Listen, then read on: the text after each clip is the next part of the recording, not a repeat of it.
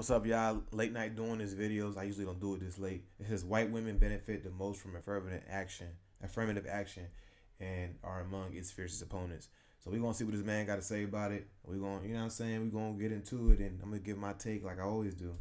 I hate when people say affirmative action is racist against white people.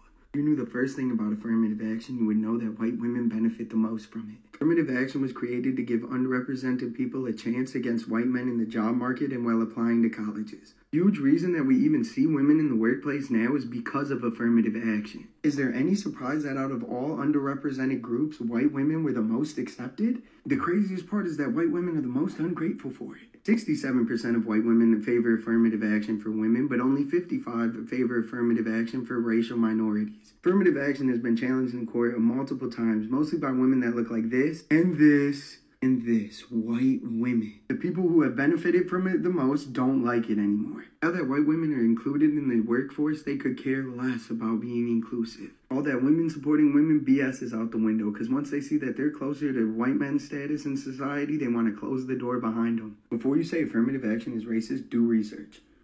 Yeah, and it's crazy because like this is something that I can speak of as a black person, straight up. Like the reason why, okay, forget all that affirmative action bullcrap. It don't work, bro. Because if a white person don't want to hire you, see, people say, okay, lift yourself up by your own bootstraps and things like that. But whenever you need a white person to hire you, when you have to depend on a white person to actually, pretty much depend on them for your livelihood by them saying yes, can I work for you?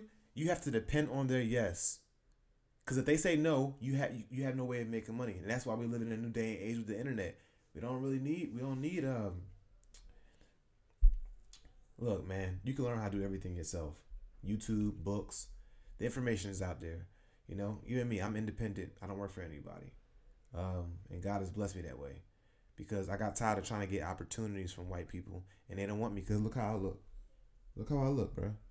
You know, so yeah, I mean. I didn't know really much about the affirmative action thing, but I've heard people say, yeah, white women benefit the most from it. Damn, they making so much noise outside, bro. Sheesh, it's late.